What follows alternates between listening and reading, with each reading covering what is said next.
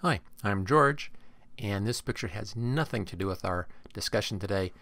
I just came across this and thought it was the cutest thing I'd ever seen. There you go, a little baby kitten on top of her mom. Okay, so bypass that. Here we go. We'll be talking about how to use the Photoshop Elements Liquify filter. Now if you like this video, make sure you hit that like button. Don't forget to click on share and subscribe as well. And to really learn how to use Photoshop Elements, take a look at my complete training course, and there's a link for that right down there in the description. Okay, let's get to it.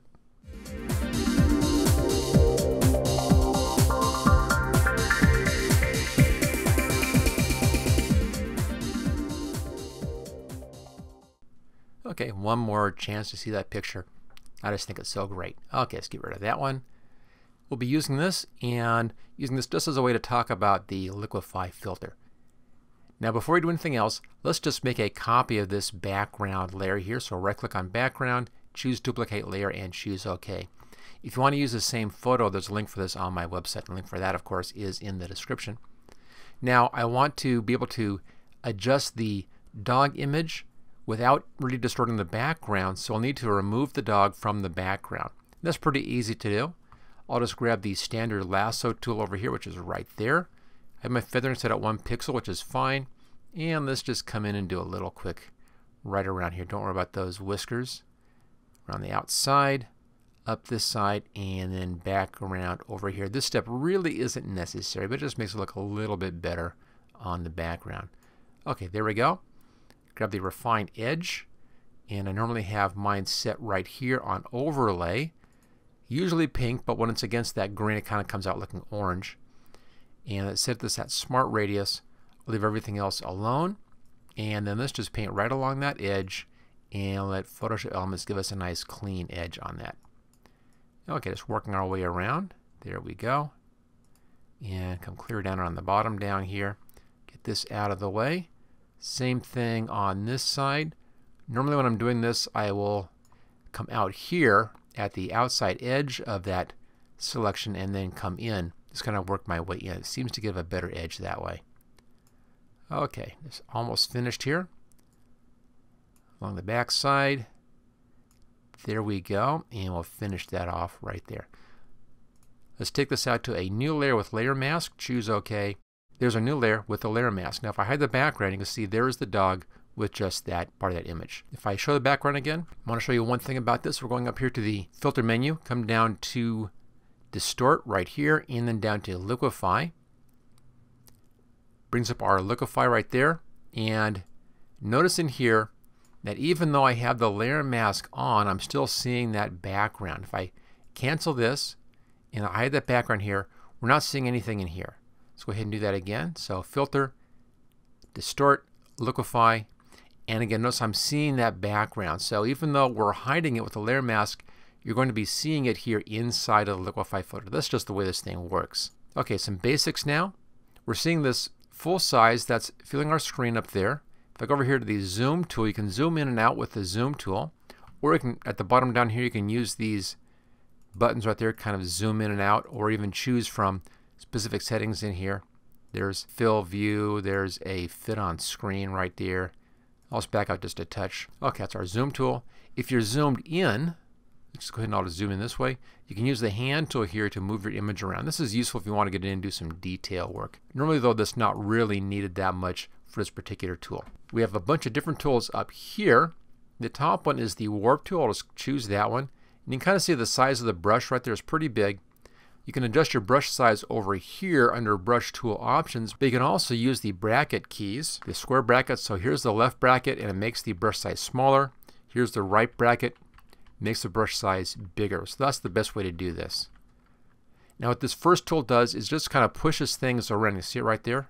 Just pushes things around. You can go up and down, whatever you want, and just do some really strange stuff. But that's what that tool does, kind of a push tool. Now right here, very useful to know about, this is the reconstruct tool. Grab that. This also has a size for your brush. You can adjust this size as well. Simply paint over your image and it backs it up back to the original. Notice how it doesn't just snap right to the original, it actually backs it up several steps. So you can kind of go forward and then go back a little bit if you want to using that reconstruct tool. Okay, our next one's here. This is a twirl clockwise. So I'll just do it right here. Pretty easy to see. If you go kind of move it around, it goes faster like that. You can also use revert up here to go right back to the beginning. There it is, a little revert button. Otherwise, the same thing, just the opposite direction, and then revert as well. And then down here we have the pucker and the bloat tools. This squeezes things in. If I go here to the eye, I'm going to just make my brush larger here. Again, that's the right bracket. This will squeeze things in like that, and let's revert.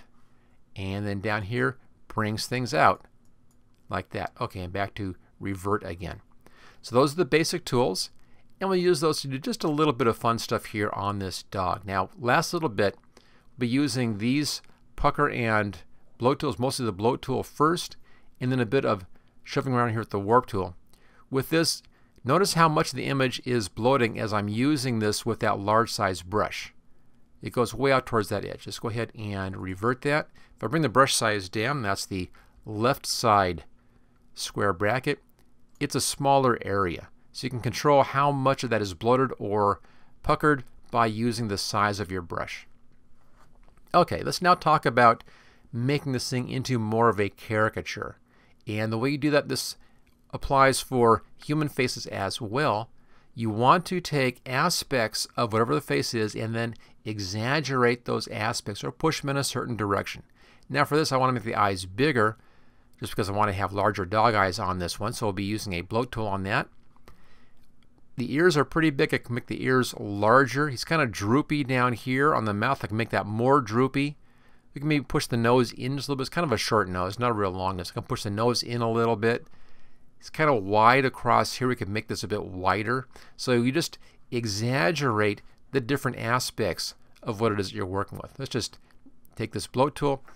I'll make this larger, again using the right size square bracket, and just a couple of taps like that. Do the same thing on this side. Come right in the middle of the eye and try to make them so they match. That looks pretty good. About the right size. Now this right side seems a little bit lower than the left side. So I'll grab the warp tool right here, a little larger brush again, and I can then just pull that up a little bit so you can reposition things. This tool works best if you don't go very far with it. Just little moves, and it really works out well. If I want to make the ear bigger, I can take this and actually just kind of pull the right side of the ear out and do it in just little moves like that, and just slowly stretch it out and make it a larger ear. Just working your way around. Let's work on the inside now. Just kind of make it a much larger ear this way. So again, just take your time with these tools and you'll get the best, most natural looking results. Let's do a little bit over here at this ear as well. I'm going to push the nose up just a touch. Now the nose is kind of turned a little bit here, so I'd like to have it at an angle more like that and not an angle like this. I want to turn the nose clockwise. Let's grab our clockwise rotation up here, and it's going to spin just a little bit like that, and that helps to realign that nose for us. And this we can just kind of bring that up a bit. There we go, not too much, just up a little bit. I'll now bring my brush size down. Again, this is the left side bracket, just a bit more, and I'll kind of pull the edges down here of the mouth just a bit more, make a bit more droopy. Do the same thing out here. Again, just going in little steps, and this will make it work out better. If you go too far or too fast, it begins to look kind of funny. But just a little bit, and you can make this a bit more controlled. Maybe a little bit more right in there as well. Looking pretty good. I think the left eye is a little bit small at this point. Let's grab our bloat tool again and just come up just a little bit. One click right there. And one little tap right there. Okay, that's pretty good. Let's go back up here. Now I mentioned that we can make the head a bit wider. So I'll go for a larger brush. And let's just push the outsides out a little bit here. And work around and bringing out the outside again. Again, just little moves. Kind of working this as if it's a piece of clay. And stretching it out to look pretty good. And that's not too bad. Maybe bring it down a bit here in the middle. Just working around. Now notice how up here I'm also kind of distorting the background, gets these weird kind of stretchy things in the background. That's why I wanted to separate the dog out from the background. See right there, there's kind of poking up there, the background kind of pokes, you can see it right there. And that's looking pretty good. I think we were doing an okay job on this, just a little bit of an adjustment. When you're happy with your look, just click on OK. This will then bring that dog in. Notice how we have kept it inside of the layer mask, but the layer mask no longer fits. But this gives us a basic idea, and I think we're okay on that. So I'm going to get rid of this layer mask, right click, and let's disable, actually just delete that one. There we go. And we'll do that layer mask again. Same thing. I'm still on my lasso tool, and this just go right around the edge of the dog. Don't go in too tight, just kind of out like this. There we go, and around the bottom and right side, and then back in again over here. The reason I'm doing this is that I want to be showing the original background in behind this. That has a nice clean edge to it. And then click on the Refine Edge. There we are. Let's choose Smart Radius again. I'll be outputting this thing to a new layer with layer mask. That's fine. And there's our tool. Now I brought the size up here to 45, make it just a little bit easier in here. And same thing, start out a little wide and then come in a little bit, and that should give you a nice clean edge. There we go. Just work your way around. And once that's done, we'll output this, and then we can see the original green grass background. And that should give us a nice clean looking background with our caricature style dog in here. We'll then do just a little bit of touch up on the dog.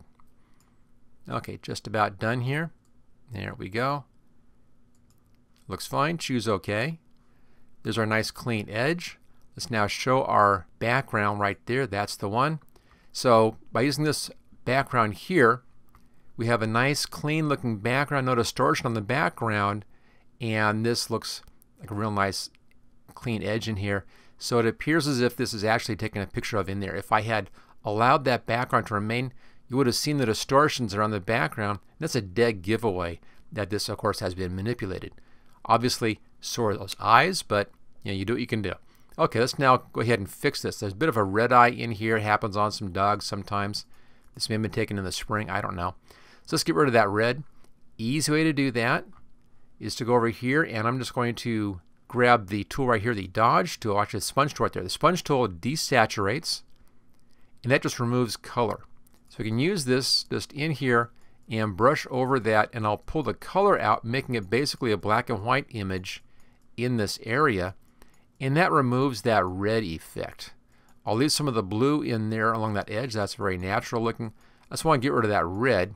Do the same thing over here. Just make that kind of a black and white image in there.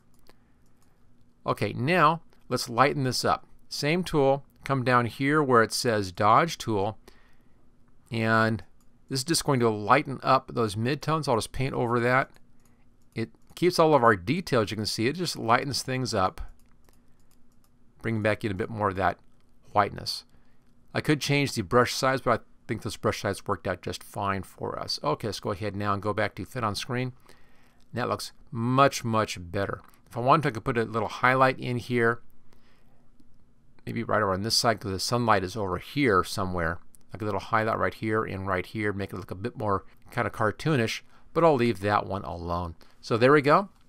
That's how you can use that Liquify tool. And again, it's pretty easy to use as long as you approach it slowly and don't try to do too much of an adjustment on it. If you go too fast, it comes out looking kind of weird. So just kind of work your way up on it. You can have a lot of fun with that tool. And again, that's up here. That's the filter, and down here to distort, and then down to liquify. Something else about this tool, you can go back and use it several times on the same layer. Just go back here. We're back on the same layer again. As you can see, I'm going to do one more thing here. This is the push. I'm just going to move this whole eye up just a little bit here. I think it was just a little odd looking right there. I think that's a bit better. Better lineup right here. Choose OK. And there we go. Okay, so that's working with that Liquify tool to do a bit of caricature. In this case, on this dog. And if you had fun with this video, make sure you hit that like button. Don't forget to click on share and subscribe as well.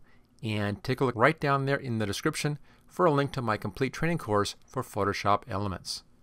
And I'll see you next time.